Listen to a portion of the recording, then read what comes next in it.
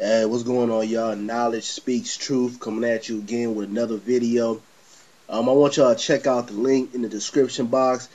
You got this crazy ass, monkey ass cop that threatened to shoot Michelle Obama. Now, apparently, he was joking around with some friends or whatever, and say, yeah, I'm going to shoot Michelle Obama. And then he pulls out his phone and shows the actual gun he would use to shoot her. And this guy works for the Secret Service Department, supposed to be protecting people, making sure everything is legit and on point, and he's threatening to kill the president's wife. You know what I mean?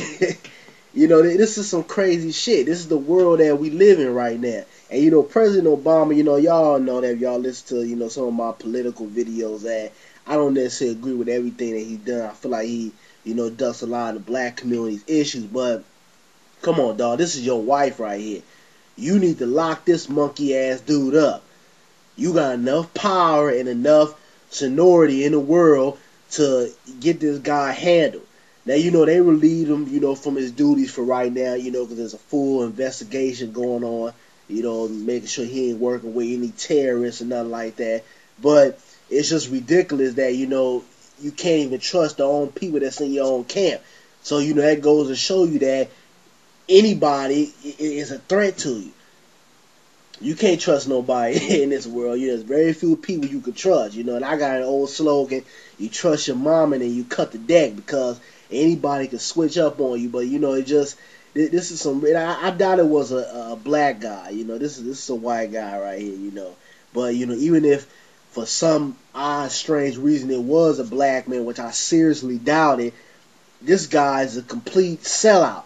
Because, it doesn't matter whether you agree with Barack Obama's, politics or, him as a president.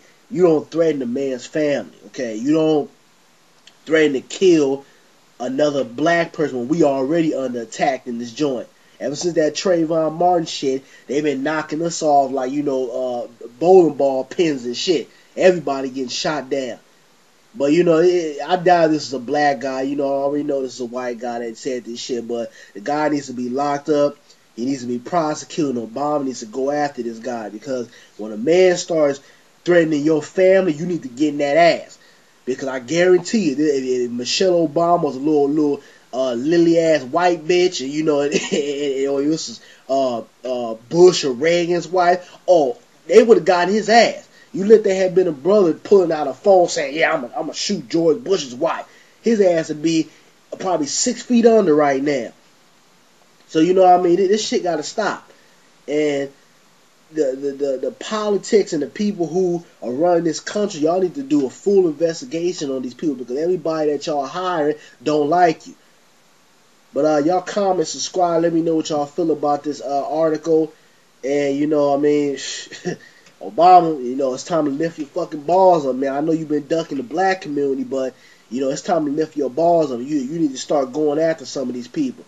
Y'all go after people who are bullying kids and shit like that, but this type of stuff is being washed to the side or undermined. But, that's it. Obama, pick your nuts up and be a man. I'm out.